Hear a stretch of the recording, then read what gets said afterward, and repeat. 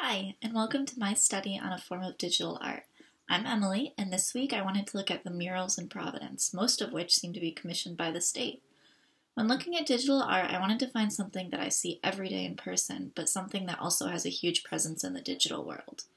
Although murals may not seem like a form of digital art, the internet has turned them into one. Now it's normal for someone to post a mural they see on social media or the internet. By doing this, the mural gains traction in the digital world.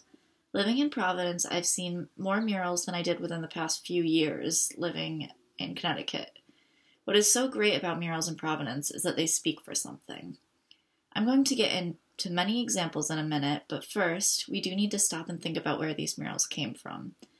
In Providence, these are not graffiti. They are artists who are hired to either tell a story or teach a lesson for all to see. Let's not forget either about one of our favorite artists that did this, Jenny Holzer. The difference was that Holzer's art was projected, not permanent. This way, Holzer really had complete artistic creativity because she was not putting something down permanently and she could project it anywhere she wanted. Holzer's work, like this piece, makes the viewer think. This is one of the strongest characteristics of a successful art piece. This is also a strong characteristic of the murals in Providence. Looking at things from a digital standpoint, these murals are completely accessible online.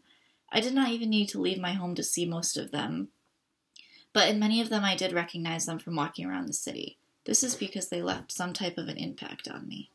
So let's start by looking at Agustin Patino, who painted what he calls La Plaza de la Arta y las Culturas at 863 Broad Street in 2009. It is right next to the City Arts for Youth in Providence, which also has a huge impact. Showing these youths a successful and powerful piece of art no doubt has an effect on them. He wanted to create a mural that showed hope and opportunity in an area that this was abnormal for. Murals can bring hope to a community that's struggling, and Patino showed this with his murals.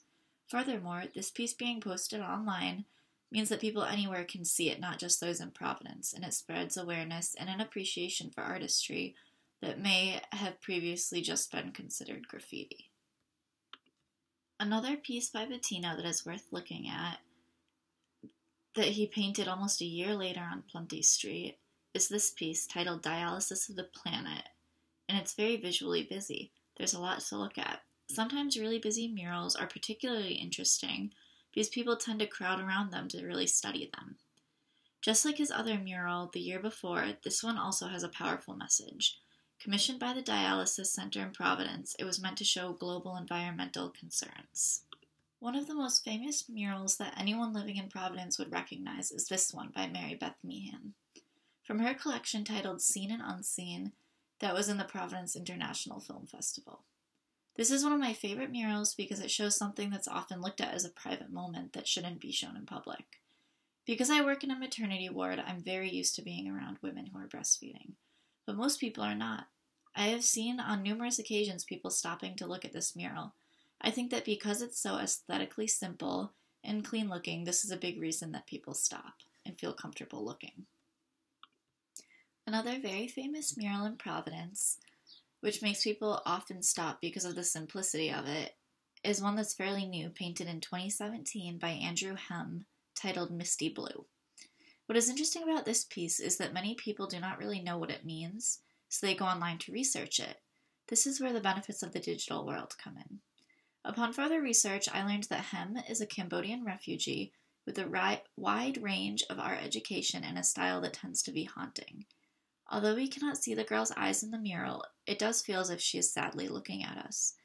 It feels almost like one is looking into a small dream world within the city, and this is what I love about this mural. I like that sometimes a piece can be mysterious, like the one that we just looked at by Hem, but then many times a piece can also be very straightforward with a strong message. I like the murals with strong messages because they are the ones that really seem to be screaming for a change. Also, the powerful murals often seem to be the ones that gain a strong viewership in the digital world. A great example of this is Angel Garcia's Come Together to Stop the Violence, painted in 2004 on Colfax Street. Although some may confuse this piece with illegal graffiti, it was actually commissioned by a handful of local businesses. Clearly, this piece is trying to put a stop to violence. Within the piece, the text is just as powerful as the painting, where it says, Bullets spray from walls like tears pour from eyes that have seen too much. We are ghetto prisoners trying to escape from a world that is self-destructing through violence and hate. Tired of seeing our blood stain the concrete, so the message we paint. Backs against the wall, we must stand up before it's too late. We have been taught to kill each other, learned a wicked mind state. But we can change, you can change. Aesthetically speaking, the bright colors catch your eye. If I saw this piece on the street, I would definitely go online to learn more about the artist. Another great thing about murals is that they can show history. Let's look at Shepard Fairey's latest work titled Providence Industrial, painted on the corner of Washington and Westminster. If one were to do more research, they would learn that the painting was created to raise money for AS220, a local arts establishment. Not only did it do its job from a fundraising standpoint, but visually the piece also says a lot. The bright red makes it stand out and makes it feel as if it's important, which the large buildings and the word industrial remind residents of how much the city has grown. Due to Fairey's famous works, this piece is extremely popular in the digital world. If you haven't heard of Fairey before, definitely look him up. For artists like Fairey, who are already well established, when they paint a new mural, it instantly becomes a big hit digitally. If an artist has followers, their followers will be constantly looking online to see if the artist has painted any new works. Since they often cannot travel to Providence to see it, they look online. Another famous artist that this also applies to is BEZT, a Polish muralist. He came to Providence because of a project titled The Avenue Concept. This mural is my #1 favorite mural in Providence because of the simple story it tells.